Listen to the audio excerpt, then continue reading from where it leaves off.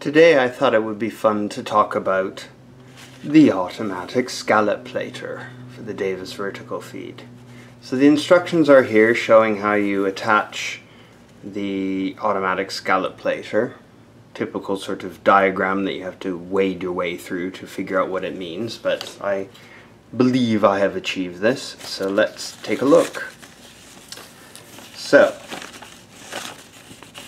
what it says here about the scallop plaiter is one has to attach and adjust the ruffler as explained on page 40. So I always love those kind of instructions because then you have to go back and look and see on page 40, but that's okay, I did that. And let's see what else we've got here. So, raise the needle bar to the highest point, place the hook which is on the end of the lever over the needle yoke nut, and fasten the plaiter firmly to the bed of the machine with the gauge screw. Pass the folded material through guide Y, having the tongue in the guide within the fold, and then through the slot Z, and back under the ruffler feeding spring and needles. Then figure 49, which I showed you before, shows it correctly installed. So what I will do is show you what that actually means in relation to the fabric, and let's see. So one moment, and I'll reset the camera. So here we go. So there is the monster itself, and what you can see is I've been practicing a bit to try and get this right. So what I'm going to do is remove this now, and then we can reinstall it together. Okay, needles up, and what I'll do is I'll remove this. So there's the screw, and then that. Right, so let me just do little snippings here so that I can remove this. That'll make it a lot easier. Okie dokie. So let's lower the needle now. Okay, so here's the beast. It's got this little hooky thing, and that hook goes over the needle bar there. So that's fairly easy to do. You need to have the foot up, and you'll see why. It's a little bit fiddly getting in there with the camera in the way, but that's okay. So you hook that over the needle bar. That's the easiest thing to do first, although I'm not doing very well today. There you go. And then what you have to do, and this is part of the adventure, is to lay this flat. Let me take this old. You have to lay this flat, so sometimes it's easier to drop the needle so that it naturally will want to lay flat. And then we can line up the screw, which is there, and what I found is pushing it all the way over helps. And there we go. So what I noticed about this particular delightful contraption is when I first got it, this bar was a bit bent. So what happened is this was raised up and it would hit the ruffler. So you need to make sure that's good and flat so it will slide underneath the ruffler. Now you may find that it's easier to load this without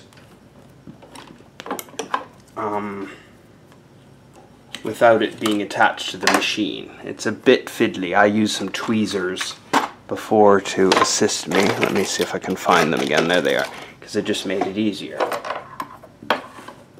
So that's how you load it, or that's how you install it to the bed of the machine. But we need to load it. So let me see if I can get you in a bit closer here so you can see the actual, there we go, that should hopefully do the job. Now what I wanted to do originally is to try and see what I can actually do in this machine.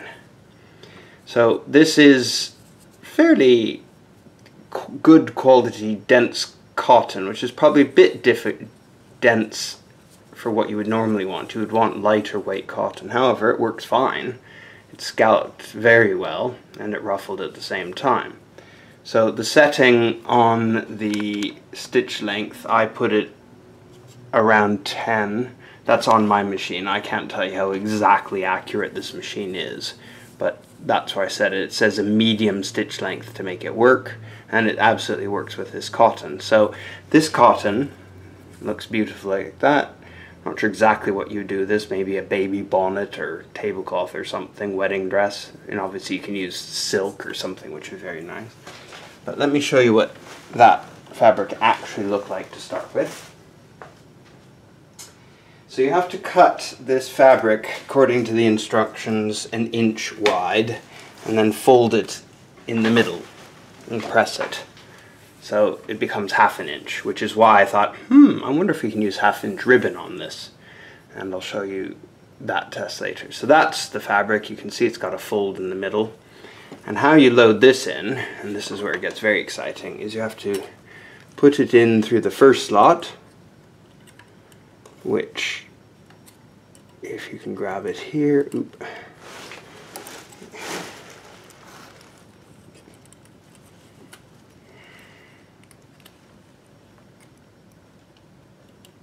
So that's why I say this may be slightly easier to do with it not attached to the machine, because you're trying to get this fabric. Aha, got it. It's a bit fiddly, but there you go. So that's part 1. So you get it through the first thing. Then there's this sort of hook here.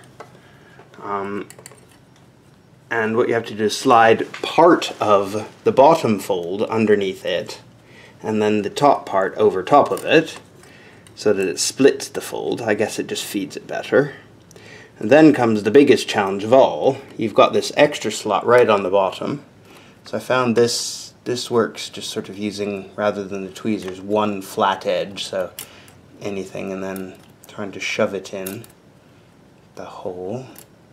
And once you sort of get it fed in there, it feeds quite, it's fairly amount of room. Then what we have to do is pull it down and through. So there we go, got that fed. And then with the foot up, we have to put that underneath the ruffler. So I found it, if you pull the ruffler back, sometimes it helps, except with the feet.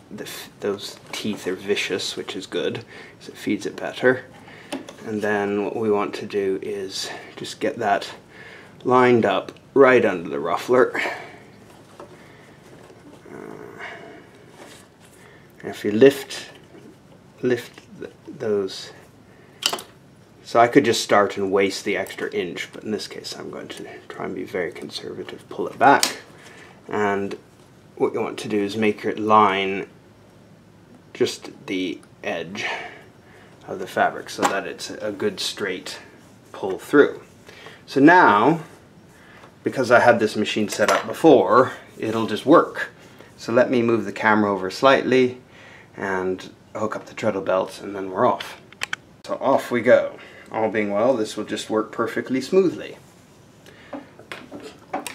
once we get started. So what you can see is that thing moving wildly out of the way, and then you have to watch as well up here. And I forgot to put the foot down, which I'm good at doing sometimes. And then it does a bit of spinning, so sometimes you have to just tug it out the back end because of all the threads that I've got going on here. There we go. It's feeding well now.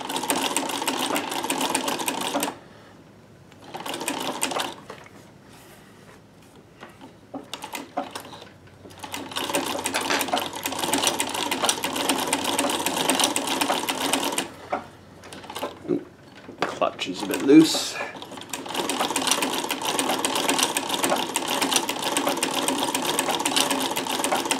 So that's just one single layer of the scalloped ruffle. So that's basically all I'm making there.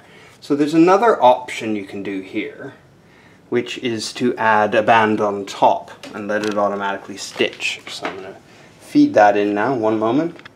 Okay, so if I want to put this band on top, what I have to do is slide it through the top of that. Okay. So according to this, that's the link there. I might need to slide this down here, and if we I'm going to leave this folded over because I think it just will feed better rather than shaggy fabric, if it'll go in there. It's a bit tight. There we are. Yeah, it goes in fine. And then we'll put it in that feed. And then what we'll do is lift the foot here. So it's sitting on top of the ruffler. And yeah, there, now it's on top. And I have no idea what's going to happen here because I've never tried this before. So I'm kind of predicting that it's going to move that fabric all over the place, but you never know. Actually, maybe not. Although, I think it's not leaving very much scallop, so I might need to move that over a bit so the edge is more in line with the needle. So let's just fix that.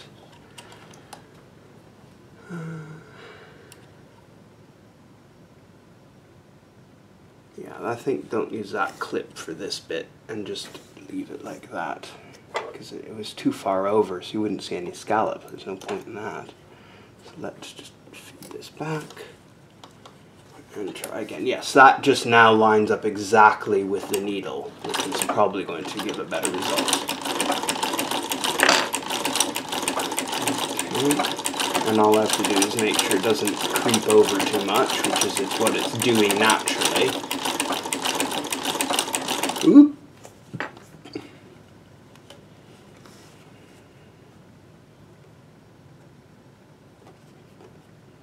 Better if we could keep this a little over more.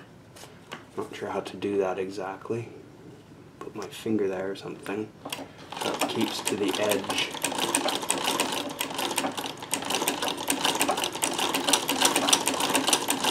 Yeah, it's better if you can keep it over more. And just hold on to that and feed that manually. You can see if I do that, if I keep it fed there, then it keeps it a little more over to the edge of the needle.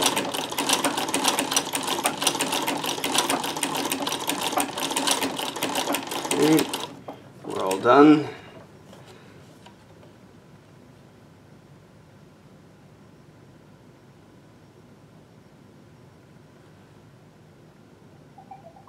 I wonder if I change this pin around, that might have actually resolved that problem for me. I think so, because it would hold the fabric more in the middle maybe. It might be better.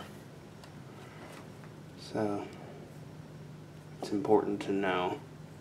If I do it this way, it seems to be a little better on the ruffler.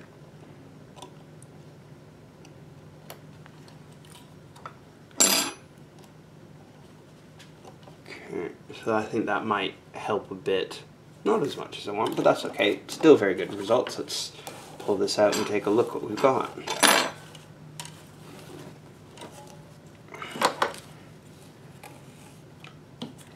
So based on those settings, okay,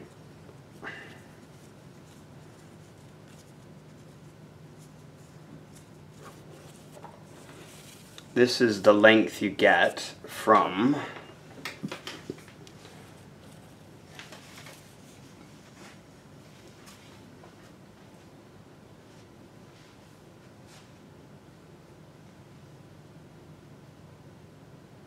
actually, it's just under a third. So the original length, I'm going to zoom out now, wrong way. Okay, so the original length was this, which is about 1 meter. It's got about 1 meter. And then the finished length of this is just over 1 foot. So it's a sort of a third. The sewing bit actually worked pretty well. So you can see I've got a nice edge there. I'm not sure exactly that's what we want, but you could easily sew that now, and it covers the edge. So if you want to do that, looks rather good, in fact. Okay, on to the next.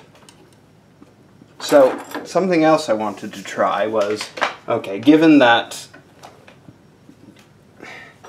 I'm folding over fabric and making it 1/2 inch, what happens if I use 1/2 inch ribbon? Although it's slightly less than 1/2 inch, this that I just found. But this is quite thick linen ribbon. Used it one of my projects years ago and had some, and it works really well. So you could see that would give kind of a fun effect to sew straight down the middle, almost like rickrack, but much more fancy.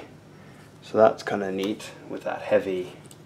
But I wanted to try something else, and I have not done this. And this does look like the correct width. Let's just take a look. This is 5/8. So this is exactly just slightly under 1/2 inch actually. Like 7/16 or something. But this is 5/8, and that should go through. Yeah, that's 5/8. So this should go through here, because there was a little bit of play, spare room. And I'm feeling this should go through quite nicely.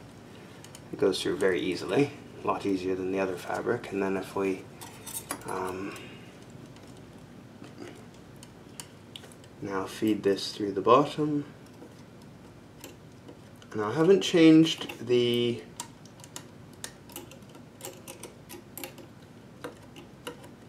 letter would be better. Scissors are too slippery on this satin ribbon. Okay. Should be able to get that through now. Yeah. Okay, got it. Pull. Marvelous. So now we've got this satin ribbon, which fits, so it does take up to 5/8 of a ribbon, which is fine because it's a single layer. Then we need to load it underneath the ruffler. And load that in the middle. Now I haven't changed the needle here. I think that normally with this kind of dense satin ribbon, it's probably better to have a much finer needle. However, let's just try it for fun and see what's happening. Okay, so let's see what happens when off we go.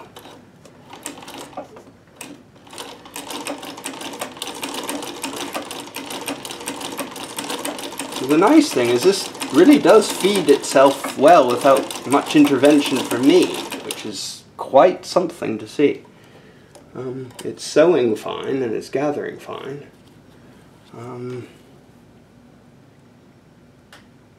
Wondering if we could reduce the ruffle just a touch.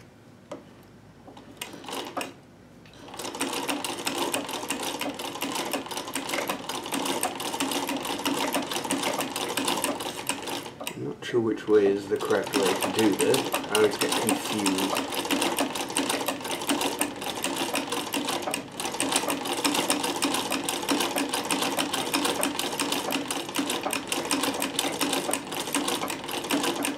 Okay, I've lowered the level of ruffle, which gives quite a different effect.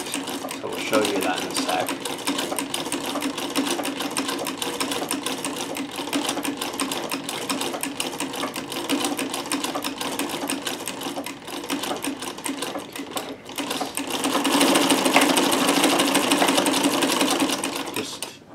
Snip here so you can see what's going on.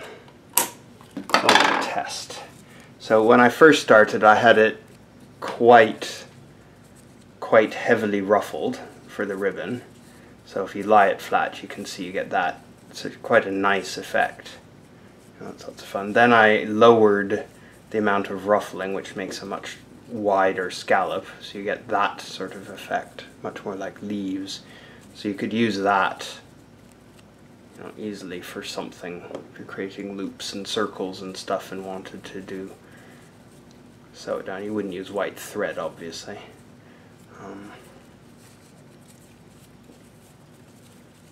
But they're two different looks depending on how dense you want the ruffle. Both are quite acceptable, and the scallop is very nice. So I think I'll increase this back up a bit, and let's see what happens if we ruffle with the ribbon on top.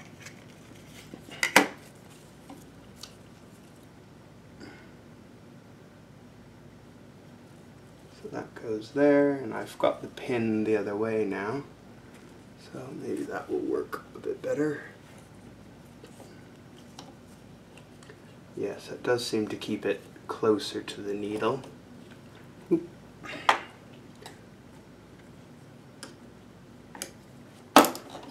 Yeah, so that clip does help keep it a little more in, I think, with the edge of the ruffler. In fact, if I move that closer, does that work better?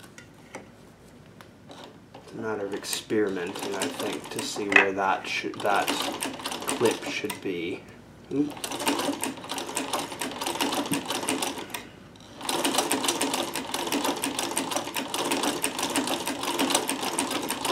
Yeah, that's working definitely better now. I'm not sure if I can move this in a little closer and you can see what's going on behind the needle. I'll move it over to the other side so you can see a little better. So we got you on the other side now, so you can see the ribbons here lining up with the needle, which is what we want, and then it's fed in here, so I just need to make sure it stays in there, and then the ribbon under here is all feeding itself fine. So we'll see what we get out the other end. As long as that stays where it's supposed to, I don't even have to be involved. So maybe just pull that over there a bit. It's more inclined to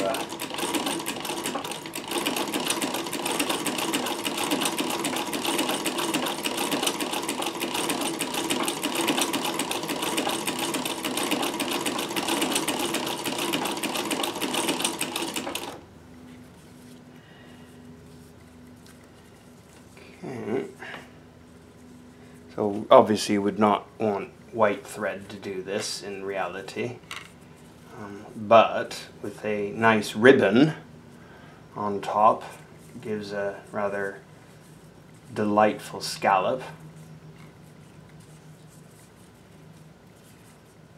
See how? Yes, this is very thick ribbon, so you get that effect, but I think that'd be quite spectacular, to be honest.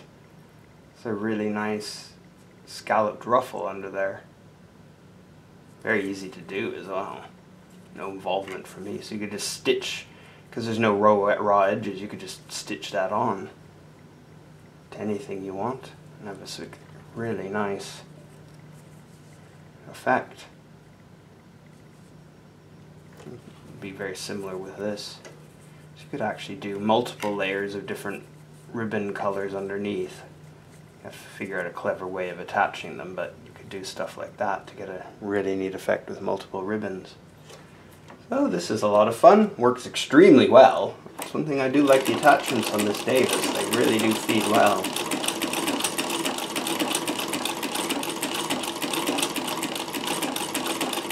And we'll finish the end of this ribbon.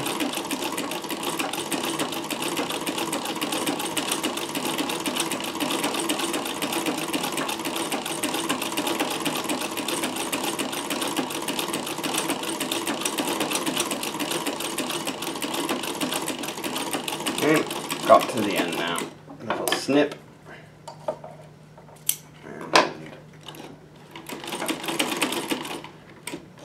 do pull it out.